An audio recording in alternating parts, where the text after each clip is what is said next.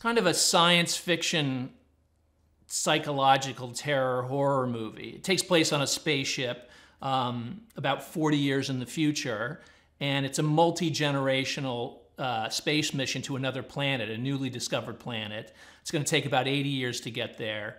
And the story is really about a crew, the first crew, who are this group of 30 young people who've been raised in isolation so they won't miss Earth. And it's about them living in this spaceship, basically this confinement for the rest of their lives. And at a certain point in the story, they discover a secret about the mission, something they're not supposed to know. And after that, everything starts to descend into chaos. All the carefully planned mission just gradually comes apart. On the one hand, they're supposed to be, as I said, they lack an individuality to start with. They've been brought up in isolation. They've never known anything about the Earth. Now they're on this confined ship.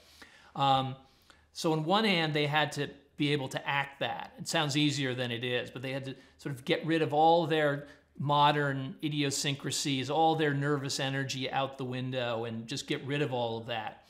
But on the other hand, they all had to obviously have a personality and a sort of a soulfulness that emerges out of that. Or, depending on who the character was, it's kind of a wildness or a deviousness or a defiance or an anger or a hatred.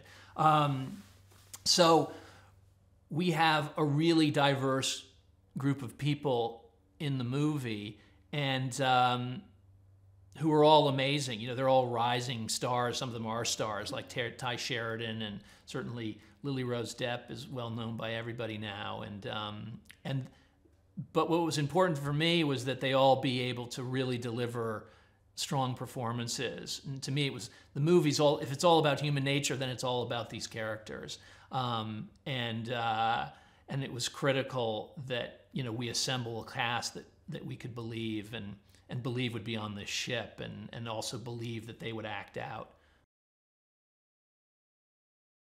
For the character of Richard, I needed somebody that was fundamentally good, with an incredibly generous empathy.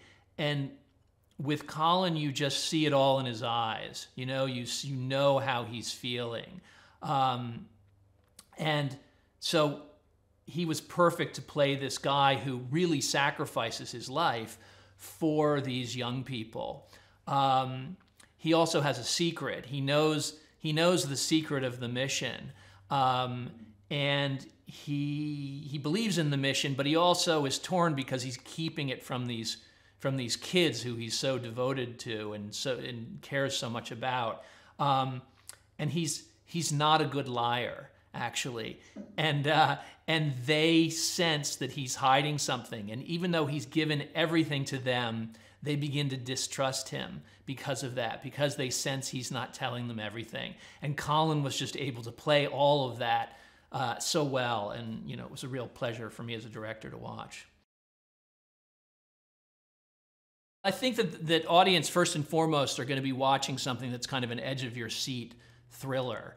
The suspense is so intense in it that it just has like this agonizing tension over the course of it as you kind of watch these characters trying to decide what they are going to do in this, you know, under just like really, really intense circumstances, and how they're going to make their way through this. They're sort of trapped in this confined ship, and as everything is, all moral order is breaking down, and it's like, what are they going to do to, you know, to survive this ordeal? I think that's what they're first and foremost going to feel, and so it's also about this kind of awakening of you know, what it is to be human, the sensual desires, and so it has this kind of euphoric thriller quality to it, and it's you know, it just becomes this wild ride.